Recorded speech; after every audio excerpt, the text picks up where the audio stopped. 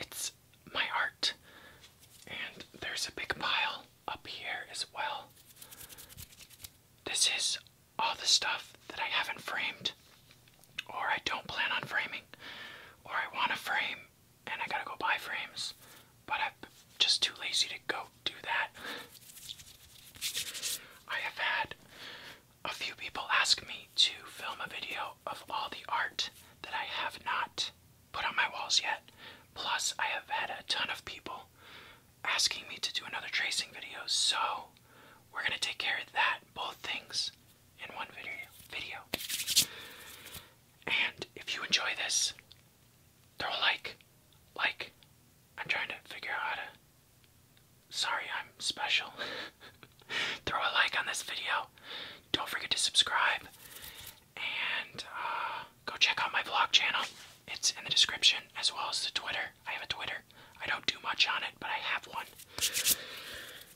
And yeah, I have a lot of stuff. I don't know how much I'm going to get through, because for me to trace these correctly, I need to take my time. So I guess it really just depends on my mood.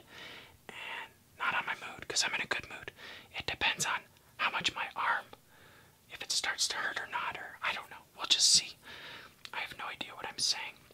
So I want to trace with the porcupine. Oh, my name is Mr. Tattoo. I always have to say that, so I then can put my name on the screen. I think it'll go there. Or over there. I'm pretty sure it's over here, though. Who knows? So, this thing is very scratchy and pokey. I cannot trace art with this as it is. So what I'm going to do is, we're going to tape a Q-tip to the end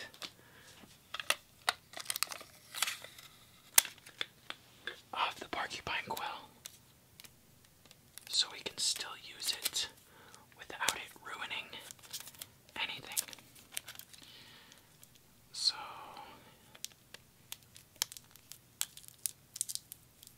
there we go. I taped hair in with it somehow. Alright, so nothing will harm the art.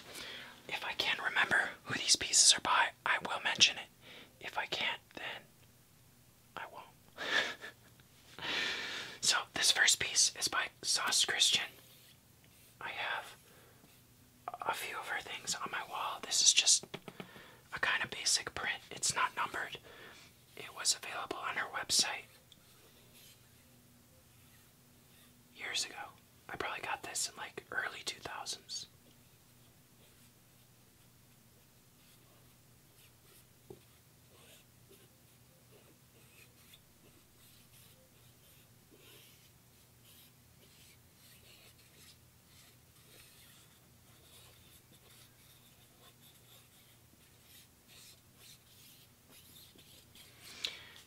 As you can tell, I have all these out first because I never flattened any of these pieces, and they're all just like rolled up in my drawer over there, or in my chest over there.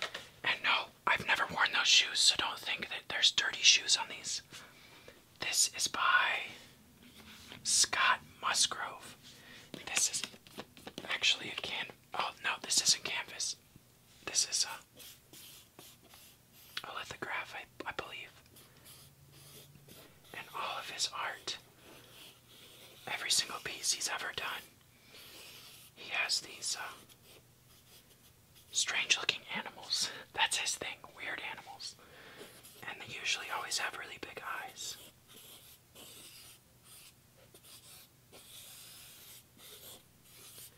And this one's just kind of standing on a mound of dirt. And if you look over here, there's a little guy chilling over here as well.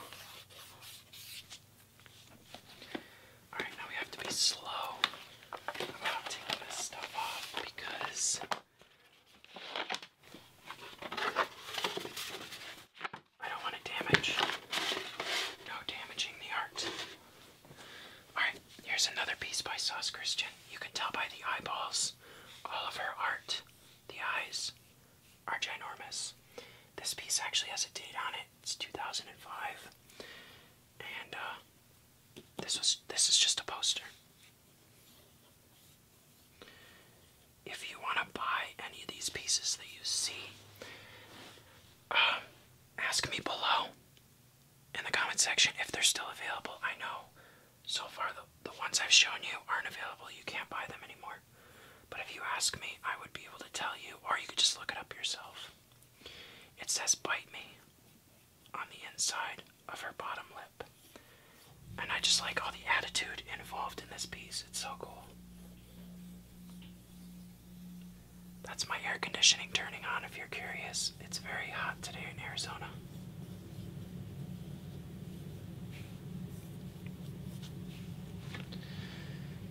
Oh, I have to put this back. There we go. Careful.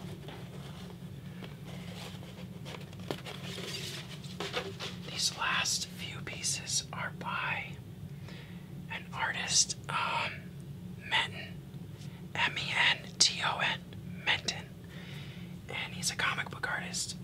He also does graphic novels, and I really like his art. It's amazing. One day I really hope to get these canvas pieces of his framed and put on my wall. This stuff I bought off a Kickstarter that he did to fund one of his art books. I honestly don't know if you can buy these still, but I love all the dark. He has a lot of darks in his art, and you can tell a lot of symbolism. And I love the trees in the background of this piece on both sides. They look amazing.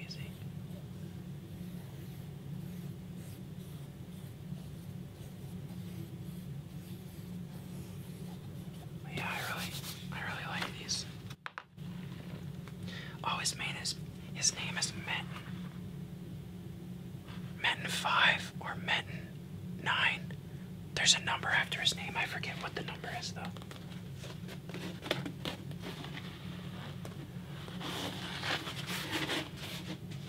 Let's put these over here.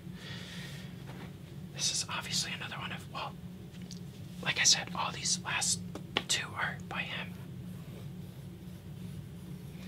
He has a thing for the female figure. He does draw males, but not nearly as often as females.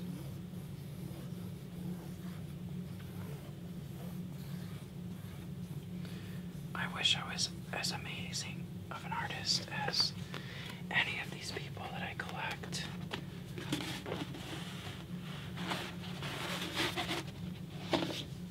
This is the last one.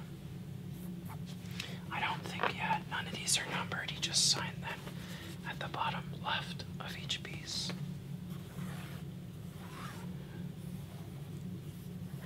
The thing about hanging canvas art or prints is that you have to take them and get them stretched first. And then after you do that, you gotta fit them in a custom frame. And that whole process, just for, I mean, this piece alone to get stretched and framed correctly, it would probably cost anywhere from $300 to $500. And that's a lot of money. So, that is the reason why none of these are framed right now. Okay, well, we can move. I was using my jars. I'm sure you guys realized. To hold all of this. Let's get that one out of the way. Okay. Now the rest of these are just flat pieces, and they're all cardboard, thick stock, or I forget like the technical terms of the paper they use. This is by Audrey. Let me make sure I get everything centered correctly. Let's move the shoes. Okay, Audrey Kawasaki. I think you can actually still buy this piece. This isn't. Oh, never mind. You can buy this on eBay. In which case you will be paying more than what it cost originally. But this is print. 194 out of 500. her stuff usually, if it's a numbered print, it'll sell out almost immediately. The only way for me to buy her prints is to go on the website selling them and try to snipe one super quick right when it goes on sale.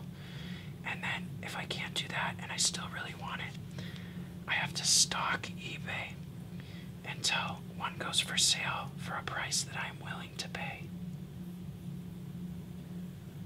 Because her stuff is very sought after. And I know you guys are going to laugh at me, but I have two of these. This is print 107 out of 500. Now the reason I have two of these is because I bought one off of eBay because I had forgot that I previously had one. I know. Not smart. I totally agree with you. It was really stupid. But that's what happened with those two pieces. Or the one. Because the other one, yeah, you could, whatever. I'm not making sense. This is by Esau Andrews, and I really love his work. He is my favorite artist ever. Audrey Kawasaki, my second favorite, but Esau Andrews is my favorite. I love how surreal his stuff always looks, and I actually really like all the colors that he uses. He uses every color of the rainbow, and he paints all of these, which is crazy. He's just an amazing, amazing artist. And his stuff, it's so like magical, and I don't know, his stuff is really cool.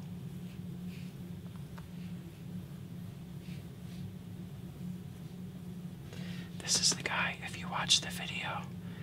Actually, it's funny because I put the video up yesterday titled The Stuff I Got While I Was Gone for Work. And then the book that I got in that video was a book of all of his art. Every piece of his art sold out. His stuff also sells out very, very quickly. But you can go on eBay and find his stuff for sale. For a price, of course. I really like this Q-tip. It's making all this really soft.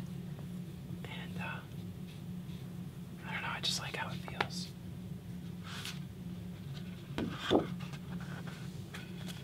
Audrey Kawasaki. Oh, I'm gonna try to tell you the print numbers on each one if you guys care or not.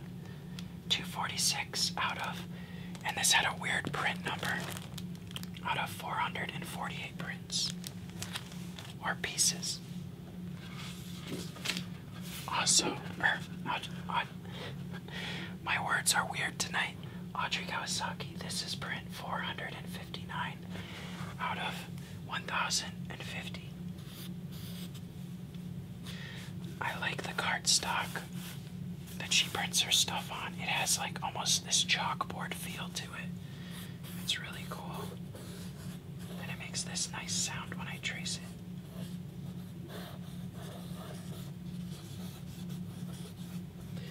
If you guys have watched a lot of my videos or you've been here for a while, I think some of this stuff I actually traced already in another video.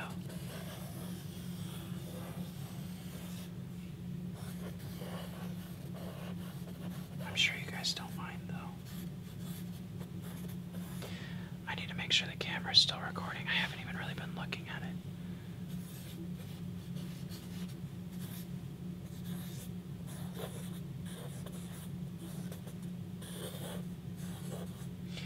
The one thing I always have trouble with when I'm tracing something is that I don't start with one thing and work my way through it. I kind of jump all over the whole thing, so I'll trace something that I might have already traced before, or I will forget to trace things because I won't realize that I haven't traced them.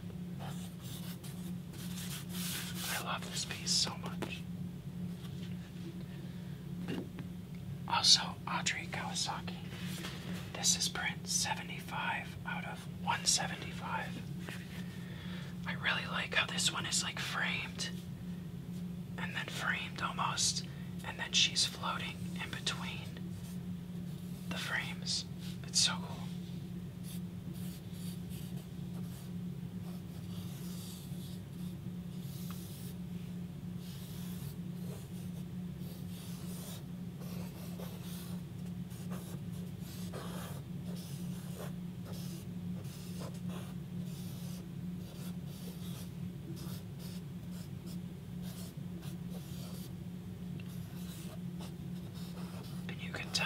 piece is that she always has fun doing the hair. Because the hair always looks so cool. I mean, everything looks cool, but and I love this tree in the background. It's amazing.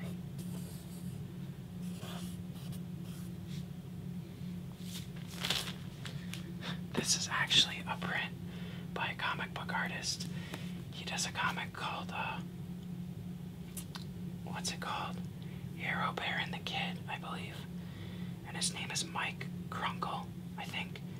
And this I got from Kickstarter. He did another comic, and then he did like this extra added stuff for people that funded it. And this print, you can like feel it. It's like a relief print almost, where it's like popping up. And it's 39 out of 155. Zoe is a really big fan of his stuff. It's kind of like Calvin and Hobbes, but it's with a little boy and a stuffed bear instead of a little boy and a stuffed tiger. And he imagines that the bear is alive, but then really it's just a stuffed animal, and it's his imagination that brings it alive. But really good comic. I got this from Comic-Con like 3 or 4 years ago. I don't remember the artist's name. Oh, Chris Burkhardt. This is a very positive piece, as you can tell. This just reminds me of a guy that has like a 9-to-5 job, like an office job, and he hates his life because of the button-up shirt and the tie. And this is just how he feels. Like he would never really commit suicide, but he thinks about it sometimes. So this piece, I don't know why I bought it, because I would never put this on my wall, just how depressing it is. But I do like the spray paint look in the background, and I like the style of the guy. It's like sketchy with a little bit of shadowing in there. I like the look. This is another artist. I have a lot of his stuff. His name is Brian Viveros. This is print 86 out of 100. His stuff always sells out, but usually not as quickly as the Esau Andrews and Audrey Kawasaki stuff. And you can, it'll usually take, I would say, a week for his prints to sell out. So this one is sold out. I know you can find this one on eBay though. The cool thing about his art is that on eBay it doesn't get marked up as much as Esau Andrews or Audrey Kawasaki's. Their stuff will quadruple in price, even more so, usually. But his stuff will maybe just double off of eBay. So, they're very obtainable. This is just kind of a print I got at Comic-Con the same time as this other one. It's a remade, like a redone movie poster by Nightmare on Elm Street. Whatever you do, don't fall asleep. And I really like how this looks. I do want to frame this one day and put it on my wall. I love the style of it. It reminds me of like the older movie posters, like Psycho or dang it, what's that other horror movie I'm trying to think of? Amityville. Or I don't know why, but this reminds me of it. It's really cool. I like that. Just a couple other prints by the Mike Krunkle guy. I didn't look through this stuff ahead of time. I just kind of grabbed this stack that was on top of my chest. These, I don't have room on my walls for them, so when I bought them, I don't know what I was thinking, but I have 2 of them. You'll see the other one in a second. And I was going to frame them on my wall and put them on my wall next to each other, because I really like how they look, and I like the spackled paint look all over both of them. I don't even remember where I got these from, honestly. But see how they would look really good next to each other.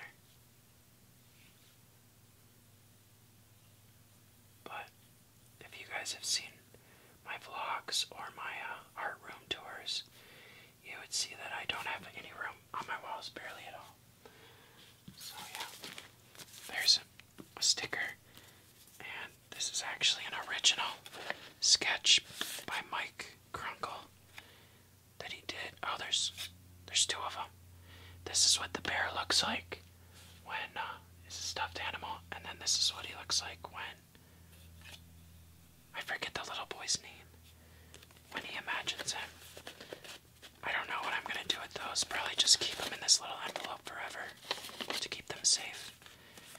It says sketch card and previous backer. Thank you. I really don't know how many pieces I have left, so I'm just gonna keep going until I get to the bottom because I can't see the bottom. This is also by Brian Viveros. I really like, this is probably one of my favorite pieces by him. And it's an artist print, 3 out of 10, which makes it even more valuable. Every time an artist does a series of prints, there'll be artist proofs, and they won't sell these until all of the other prints are sold out. Sometimes they wouldn't even sell these, because what these are for is to make sure that the prints that they're going to print for the series look okay. So these are the proofs. And they'll only sell them if there's no imperfections. So the fact that I got one was super cool. And I was really excited when came in the mail. Not only that, but I really love this piece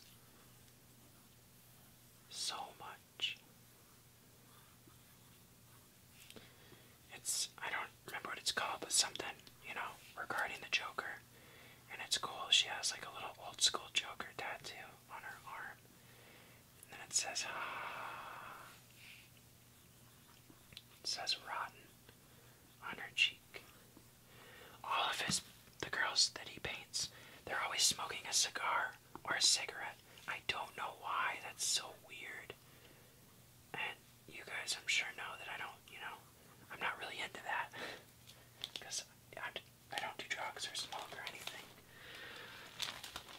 I love this piece, and I would make room for this one on my wall. This is Audrey Kawasaki. It's print 230 out of 250. But I can't find a frame for this, so for me to frame this, I would have to get it made. I'd need to get a frame made for it, and a frame this size would cost a few $100. And I'm just not,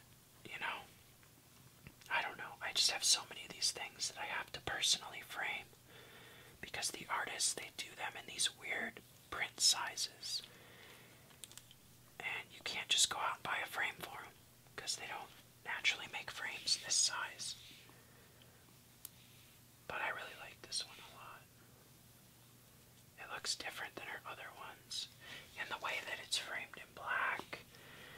And her hair is black. That's kind of rare for Audrey Kawasaki. This is done in more of the Japanese style of art. But yeah, I love this one. There's another one that came out around the same time as that one. This is print 1055 out of 1600. I love when she uses black. Whenever I see that she has a print coming out and there's black involved, I try to get it. I really do. One day, I am going to have a house big enough so that I can frame all of these and put all of my art on my walls.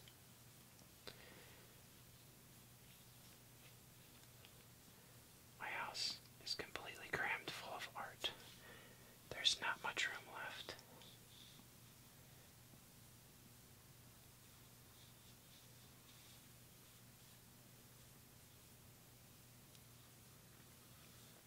When I was running today, I ripped my sleeve when I was taking my shirt off, so I had to cut the sleeves off this shirt. I know, totally random, but I felt like you guys needed to know that. I like the lattice in the background of this. It's cool.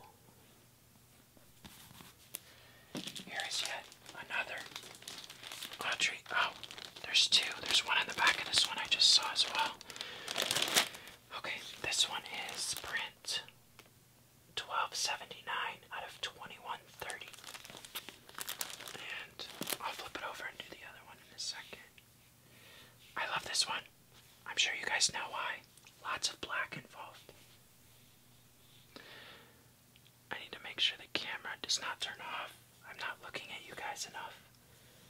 I'm gonna get done filming and I'm gonna look at the camera and it's gonna be off and I'm gonna be upset. Is this on? Okay, it's all in frame.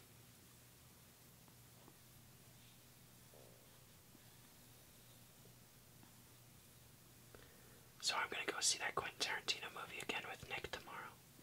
I bought my tickets today. I always really love seeing movies twice that I like a lot, because the second time I notice all these new things with the movie that I did notice the first time. And it's just really exciting to me.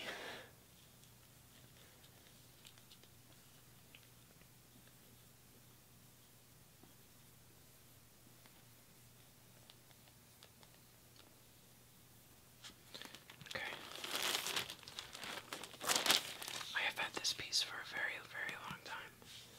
It is print 361 out of 1160.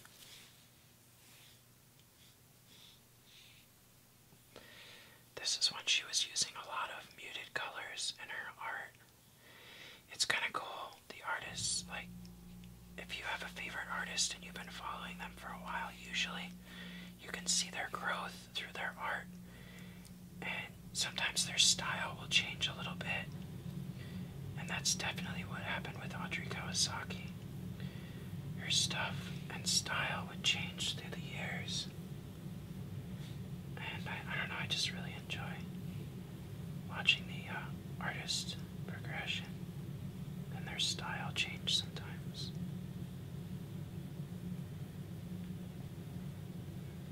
Every time I trace these art pieces for you guys, it makes me want to go to Michael's and buy a bunch of frames. Okay, I don't remember who this is by. It's print 6 out of 25. I bought this one mostly because of the trees. I'm really into trees. Obviously, I have tree tattoos all over my body. And the magnifying glass, it's really cool how she did that with the one eye being huge. I can just imagine her taking a photo and holding it up so she can compare to make sure she got this right. I mean, that's just what I can imagine. Oh, I do know a female made this. I'm not just assuming it's a female. I do know it was a female, so I don't want you guys to just think that I keep saying her, even though I said I don't know who did this piece, but I do know. I like the random. I don't know if these are moths or butterflies. They kind of look like small butterflies, and then there's a worm right there. I think all the last, I don't know, 3 or 4 pieces are by, I don't know if she's from Canada or her name is Lori Zombie. None of these are numbered. You can go on her website right now and buy all of these pieces. I just kind of could relate to these ones, so that's why I bought them. They're very relatable, but they're all prints. So the camera did exactly what I was afraid it was going to do. It shut off at some point. I do not know. We're just going to start on this piece.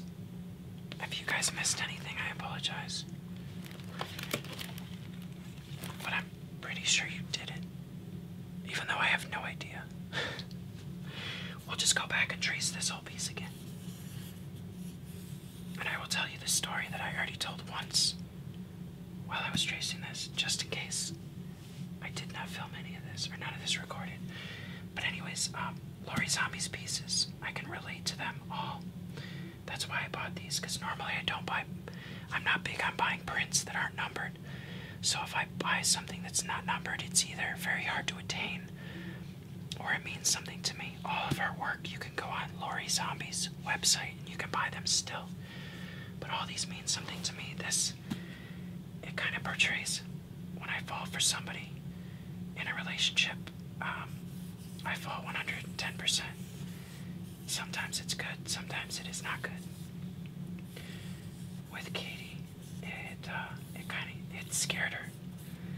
So when we started dating, I told her that I was really falling for her, and I could tell it scared her. It started to push her away, so I had to pull back a little bit. And I know that it scared her because she actually told me. She's very open with how she feels. Sometimes too open.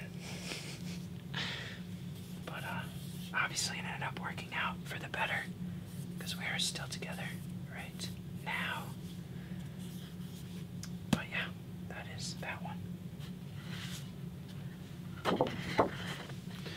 Here I have this one, and then I have one other piece. So there's this piece and then one more. This one says, I wear the mask because I'm sucks without it. And this one she actually signed with a gold paint pen, which is really cool. You can't get that.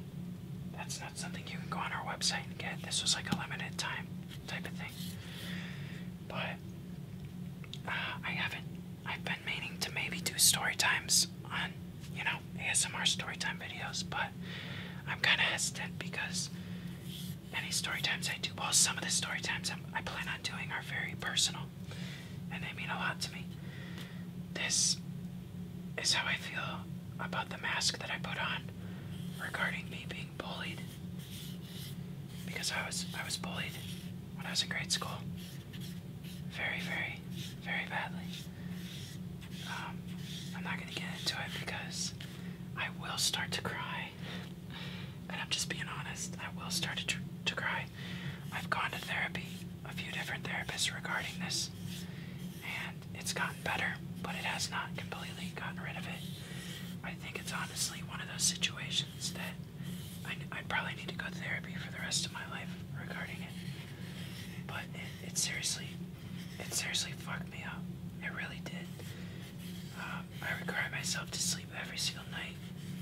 All of my best friends turned their backs on me, and it was a very sad situation. That the only way I was able to get out of it is I just so happened to move, and this was going on while I lived in Michigan from, I would say, 6th to 7th grade, and I know it only happened for 2 years. That's how bad it was.